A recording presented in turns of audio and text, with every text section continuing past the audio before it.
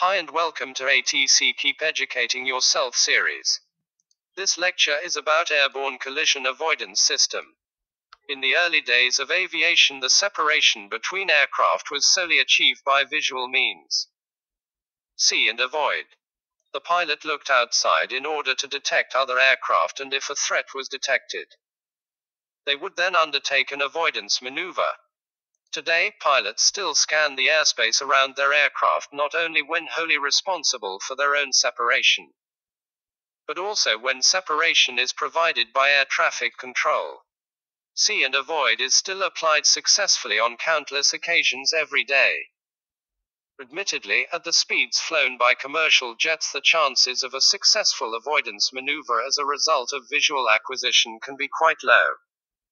Over the years, air traffic has continued to increase. Over the course of the next 10 years, the global commercial aircraft fleet is expected to double. The developments of modern air traffic control systems have made it possible to cope with this increase whilst maintaining the necessary levels of safety. Ground-based air traffic control (ATC), which is responsible for keeping aircraft separated. Despite technical advances in ATC systems, there are cases when the separation provision fails due to a human or technical error. Any separation provision failures may result in an increased risk of a mid-air collision. Airborne collision avoidance system is a system designed to reduce the incidence of mid-air collisions with other aircraft. Currently, TCAS II is the only implementation that meets the ACAS-I standards and recommended practices.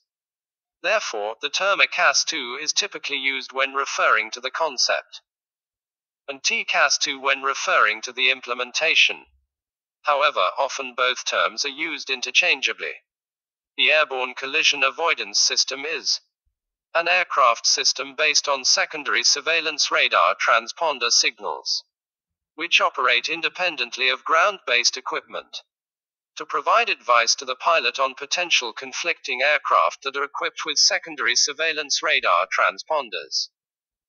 The International Civil Aviation Organization prescribes that an airborne collision avoidance system must be installed and operational for all aircraft heavier than 5,700 kilograms and for all aircraft authorized to transport more than 19 passengers. 3 types of airborne collision avoidance system have been specified in ICAO Annex 10. ACAS-I provides information as an aid to see and avoid action but does not include the capability for generating resolutionary advice. ACAS-II provides vertical resolution advisory in addition to traffic advisory. ACAS-III provides vertical and horizontal resolution advisory in addition to traffic advisory. ACAS-III is unlikely to materialize due to difficulties which the conventional surveillance systems have with horizontal tracking and, consequently, issuing horizontal avoidance maneuvers. The commercially available implementations of ICAO standard for ACAS-II are TCAS II version 7 and 7.1.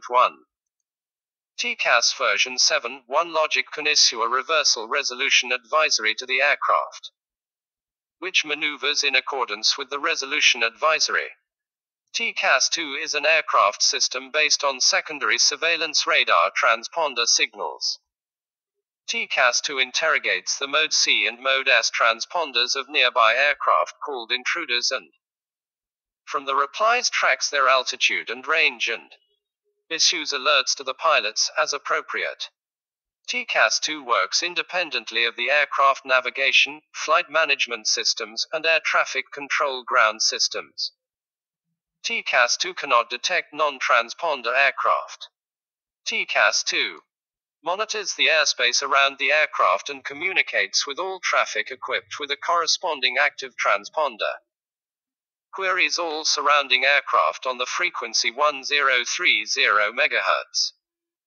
And each aircraft transponder replies on the frequency 1090 MHz. The TCAS system builds a 3-dimensional map of aircraft in the airspace, includes the range determined from the interrogation and response round-trip time, altitude, as reported by the interrogated aircraft, and bearing by the directional antenna from the response. Then, by extrapolating current range and altitude difference to anticipated future values, it determines if a potential collision threat exists. It warns pilots of the presence of other transponder-equipped aircraft which may present a threat of mid-air collision. It can simultaneously track up to 30 aircraft within a nominal range of 14 nautical miles for Mode A, C targets and 30 nautical miles for Mode S targets.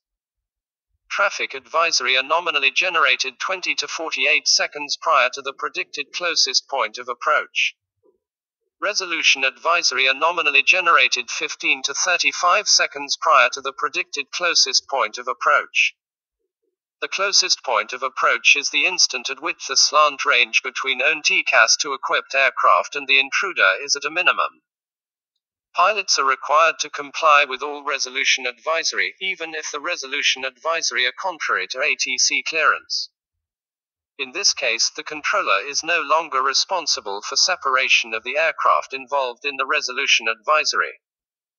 The display of a traffic and resolution advisory is accompanied by an audio alert like traffic, climb, increase descent, maintain vertical speed, to inform the crew that a traffic advisory or resolution advisory has been generated. Once the intruder is no longer a threat, TCAS will announce clear of conflict. Loss of required minimum in-flight separation of aircraft, which is known as AIRPROX, and altitude deviations from air traffic control clearances by flight crews, which is known as level busts, result in serious harm either from a mid-air collision or from collision with the ground. However, the actions of air traffic management can reduce chances of a level bust occurring and can have an important effect on the outcome. Lessons from several safety occurrences which recommends to use standard phraseology to ensure clear and unambiguous pilot-controller communications. Use of full call signs reduces the potential for call sign confusion. Never omit call signs in a transmission, and never combine a frequency change with any other clearance.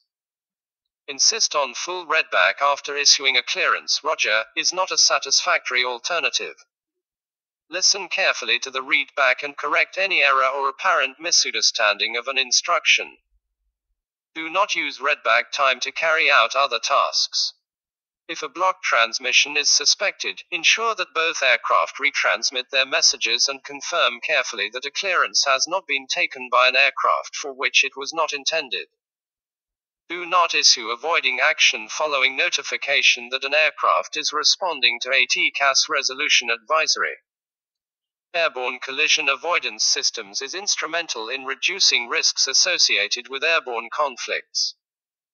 Currently, this role is fulfilled by TCAS II and a new generation of airborne collision avoidance systems, ACAS-X, is being developed, which will be made available for commercial use by the end of 2020. Thank you for watching this video. See you next time. Till then, take care of yourself. Bon journey.